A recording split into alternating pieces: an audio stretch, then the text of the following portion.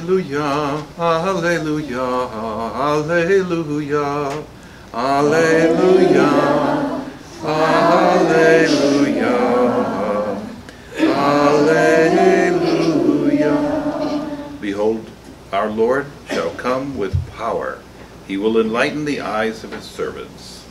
Alleluia, Alleluia, Alleluia. Lord be with you. And with your spirit. Reading from the Holy Gospel according to Matthew. Glory to you, O Lord. As Jesus passed by, two blind men followed him, crying out, "Son of David, have pity on us." When he entered the house, the blind men approached him, and Jesus said to them, "Do you believe that I can do this?" "Yes, Lord," they said. Then he touched their eyes and said, "Let it be done for you according to your faith." And their eyes were opened. And Jesus warned them sternly, "See that no one knows about this." But they went out and spread the word of him through all that land. The Gospel of the Lord. Praise to you, Lord Jesus Christ. So the Gospel of the day shows us a moment in which two men who had a great need, they were blind, were asking a favor of Jesus. And Jesus actually called them to faith first.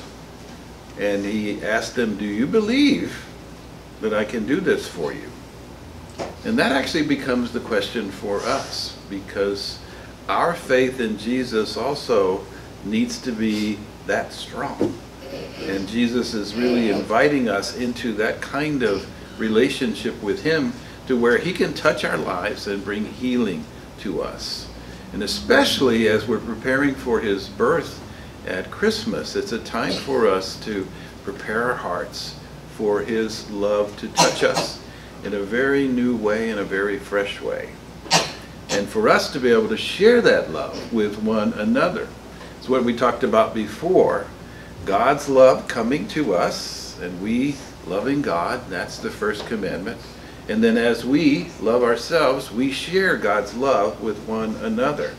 And that's actually what happened to these two men once they were healed. Because of their faith, they began to proclaim the love of Jesus Christ and the love of God to everyone that they could possibly see or talk to. And that's really what it's about for each of us. So we have a couple of symbols here that it would be good for us to be reminded of. One is the Advent candle and the Advent wreath. And you notice that the Advent candle, we only have one candle lit. That means we're in the very first week of preparing for Jesus' birth in our lives. And that there's actually 4 weeks of preparation. And that the circular spot there is about God's love is everlasting for us, which is really quite powerful. And then the statues we have of Saint Joseph, who was the spouse of Mary and the foster father of Jesus, and Saint Martin de Porres here behind me, who was a powerful, wonderful saint in South America.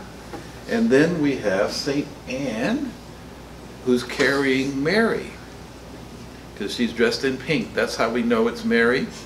Okay, and carrying Mary, the mother of Jesus. And then Our Lady of Guadalupe here is really an image of Mary, the mother of God.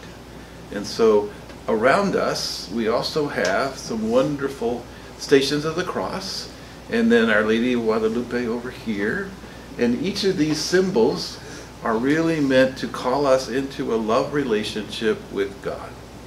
And so as we celebrate this Mass in a very special way, let's pray that we can grow closer to Jesus, and that as he calls us to faith, we may really accept that gift of faith in our lives, just as the two men in the Gospel who were blind were healed, so we too may be healed by the love of God in our lives.